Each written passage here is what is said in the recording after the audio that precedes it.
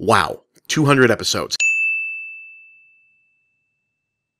I'm not going to do the false humility who would have thought thing, because of course I got to 200 episodes. I'm really good at this and I work really hard at it. But I am sincerely grateful for everyone that watches. From the bottom of my heart, thank you so much for your viewership, and here's to another 200 to come. But for today, and also for next week, let me show some gratitude by finally tackling an episode topic fans have been asking about for quite a while. Let's do the death of Superman.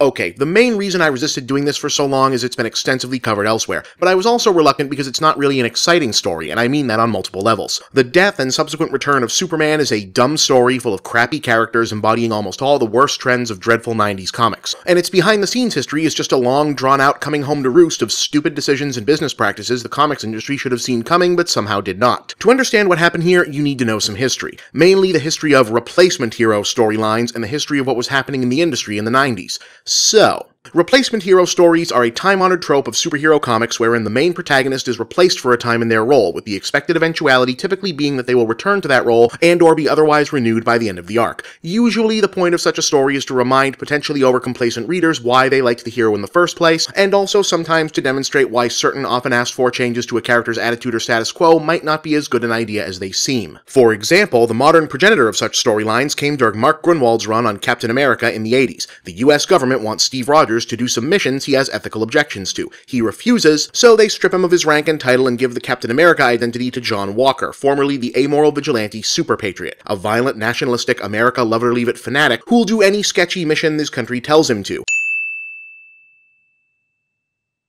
In other words, a caricature of the right-wing jingoist many people often assume Captain America to be or want him to be. Ultimately, Rogers adopts a new costumed identity, the Captain, uncovers a Red Skull conspiracy, and reclaims his title, with the alternate black costume passing to Walker, who reforms, sort of, into the superhero US agent. This was also the case with Batman in the Nightfall storyline. The replacement Batman, John Paul Valley aka Azrael, was, in personality and especially in design, a walking parody of obnoxious trends in superheroes that were taking shape at that moment, put together to say one thing: Batman should not be like this.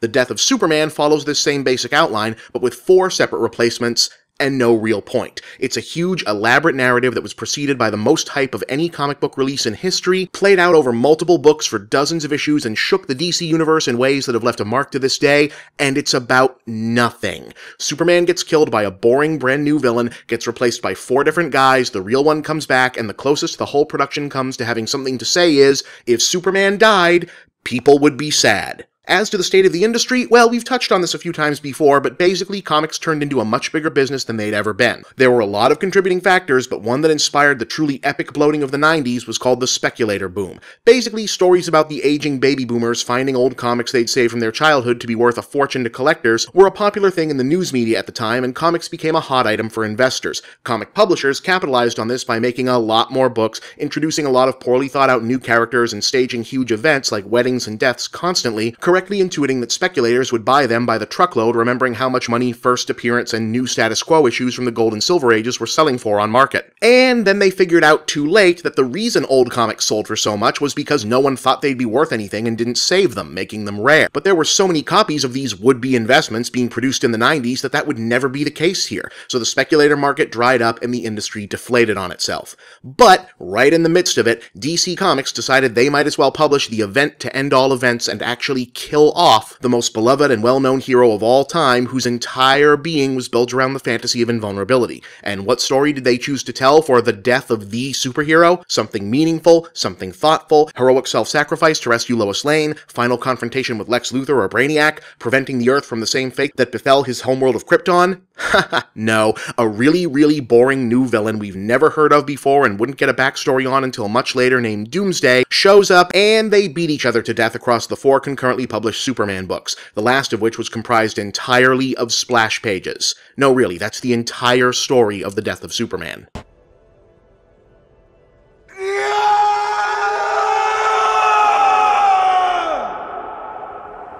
And believe it or not, what happened after that was even dumber.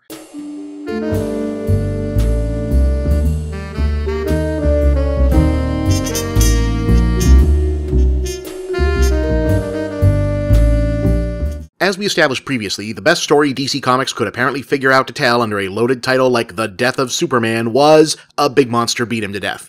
That was it. Kinda lame.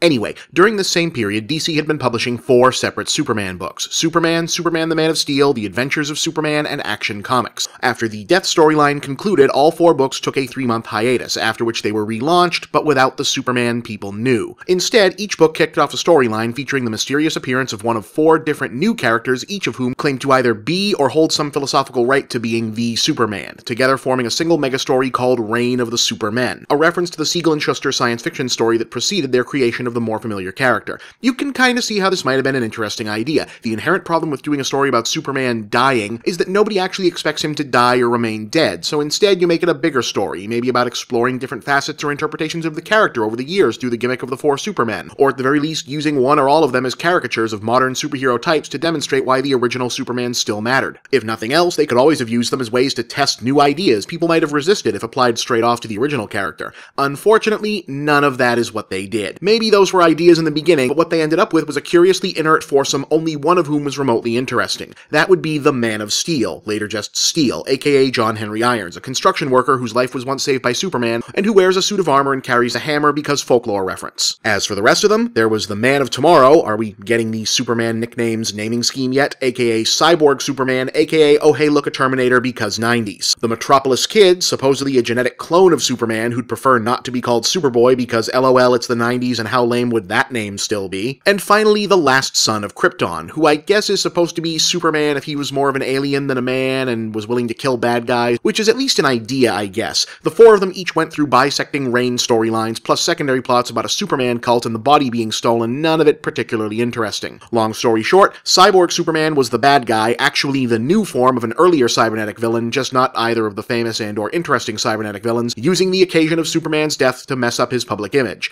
Once again, this was apparently the best they could come up with for the comic book event of the decade. So that means the Last Son has to be the real Superman somehow reborn, right? Because otherwise, drawing the whole 4 guys, who is it thing out only to have it turn out to not be any of them would feel like a giant pointless waste of time, right?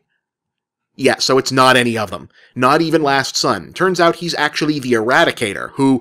Oh, dear lord, these characters. Okay, the Eradicator was a minor Superman foe from what was at the time a few years prior. Basically, he's a piece of alien technology that when sentient takes humanoid form and tries to turn wherever he is into an idealized version of ancient Krypton. Superman defeated it once before, but now it's back and was operating under the impression of actually having been the resurrected Superman. But it's not. It just unconsciously borrowed Superman's body to use as the heart of a regeneration matrix to power its own rebirth, because that's not convoluted. But the regeneration matrix has also revived and powered the real Superman, who emerges towards the end of the story without most of his powers and looking perfectly ridiculous. Good lord, really. This image was considered really, really cool at one point.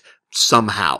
Anyway, Cyborg Superman's big plan is to help Mongol destroy the Earth by turning Green Lantern's hometown of Coast City into a gigantic engine, killing hundreds of thousands in a massacre so traumatic for Hal Jordan that it helps kick off the Parallax storyline we talked about back when it looked like we might all have to actually know and understand Green Lantern continuity. The good guys show up and fight the bad guys, Eradicator sacrifices himself to stop Superman from being killed by a kryptonite gas attack, and in doing so causes the attack to restore Superman to full power again. Sure. The bad guys lose, the good guys win, and Superman has a stupid mullet for a while. The whole thing didn't really have as many long-term intentional reverberations as you'd expect, outside of tying later storylines to the events in some way after the fact. Steel stuck around and remained a good character, and the new Superboy was eventually made interesting as well. Cyborg Superman keeps coming back for reasons I don't quite comprehend. As for Superman himself, the main lasting change was using his resurrection and repowering as an excuse to jettison the hard and fast limitations that had been placed on certain depictions of his powers since the mid-80s, reverting him to a point where he can pretty much do whatever the story needs him to, like in the original version. The other lasting impact, though, at least from where I sit, is that even though The Death of Superman stands up as a big, dumb, dated, not particularly great Superman story, it was still one of the biggest money-making hits in comics history, unquestionably helping to create more than any other story the event-oriented constant upheaval that defies DC and a lot of Marvel's storytelling today.